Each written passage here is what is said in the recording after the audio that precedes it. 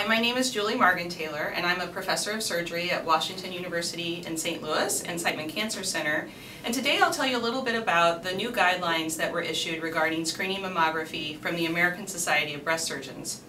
I've been very lucky to be involved nationally in that organization, recently as their Secretary-Treasurer and more recently as the President-elect.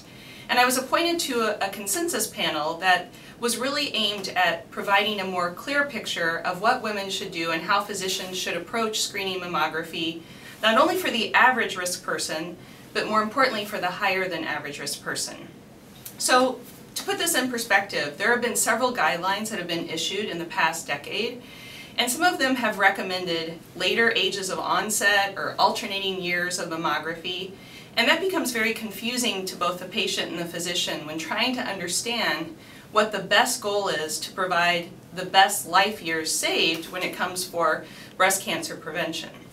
So what we sought to do was to create one guideline that was clear and concise, and we think very simple, that will help guide our physicians and patients.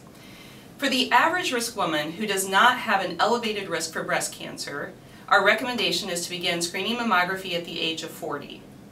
However, what's really unique about our guidelines is that we incorporated risk assessment. So what that means is that every woman by the age of 25 should have a risk assessment performed by their physician, someone qualified who feels comfortable doing that, and that will help guide them as to whether or not they can begin those mammograms at age 40. Or if they're in one of those high-risk groups, we have very specific criteria about what age you should start mammograms, and also whether you should incorporate other imaging modalities such as MRI. That's a really unique part of these guidelines and why we're very excited about them. We think that it's going to give a better personalized approach to screening mammography.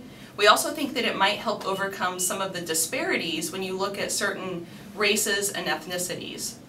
So we're excited. We'll hope you'll check out our website where you can find all of the guidelines published, and please ask your physician if you have any further questions.